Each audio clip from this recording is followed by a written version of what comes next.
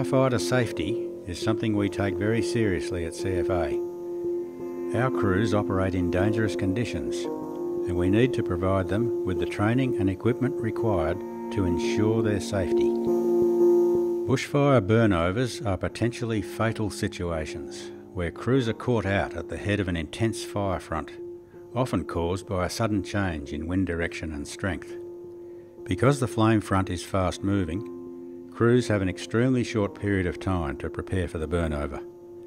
Crew protection systems need to be easily and rapidly deployed. Firefighters should be regularly trained with the crew protection systems so that the deployment of the systems becomes second nature to them. CFA's crew protection systems have been evolving since the 1977 Western District fires, when standard tanker design and heat shielding were first introduced. 1983 was the year of the Ash Wednesday fires. 12 CFA volunteers tragically died during a burnover at Upper Beaconsfield. From that event, the tanker fleet was upgraded to all diesel-powered vehicles, and further research conducted into equipping tankers with fire-resistant materials. In 1998, the Geelong West and Geelong City tankers were fighting a forest fire near Linton, Victoria. These firefighters were in unfamiliar surrounds amongst a large quantity of heavy and fine fuels, and were possibly unaware of a pending wind change. Once the wind change occurred, the firefighters were unable to safely retreat before the fire front arrived. Within minutes, the fire front engulfed the tankers. All 5 crew members on the Geelong West tanker perished in the fire.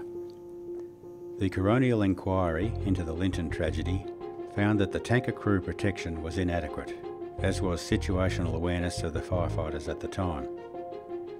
Significant research and crew protection system developments occurred as a result of the Linton burnover. Following the inquiry, a minimum skills training system was introduced to enhance the skills of our firefighters. Water spray deluge systems, drop-down radiant heat shields and other crew protection components were introduced to all new medium and heavy tankers in 2006 and retrofitted on older models before the 2013-14 fire season. These crew protection systems provide a survivable space for crews during a burnover. Additional radiant heat shielding was also applied to vulnerable tanker components, including the pumps, cabling and hoses, as well as low-level water indicators on the tanks. Further review, enhancement and validation of the crew protection systems have been part of ongoing research activities to ensure they are best placed to enhance the safety and survival of our firefighters.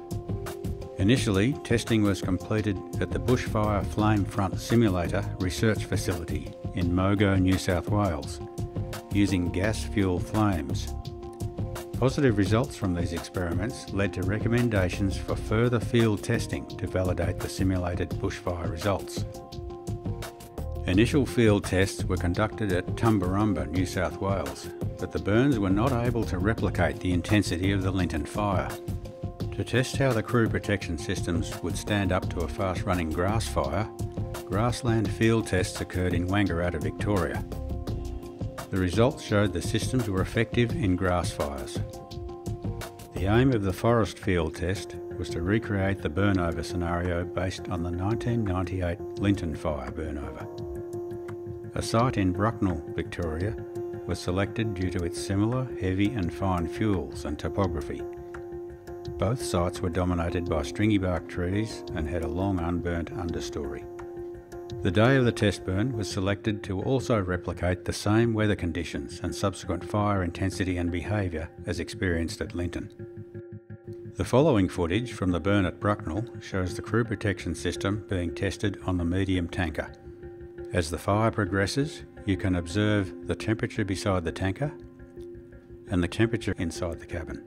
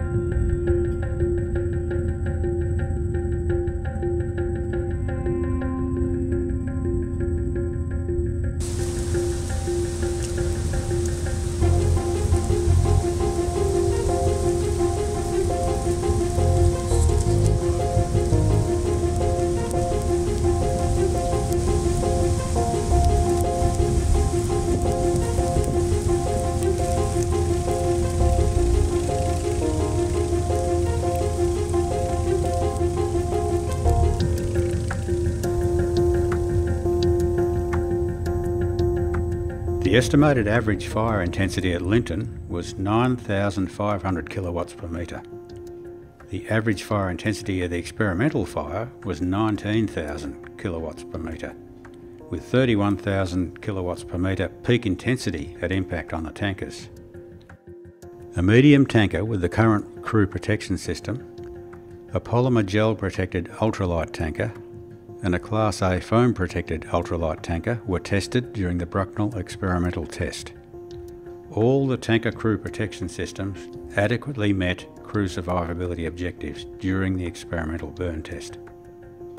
It is important to remember that crew protection systems rely on a number of active systems to operate, such as water supply, pumps to run, and fire to be within the limits of the system capability. Crew protection systems are always a last resort and can never be absolutely guaranteed to ensure safety in all circumstances.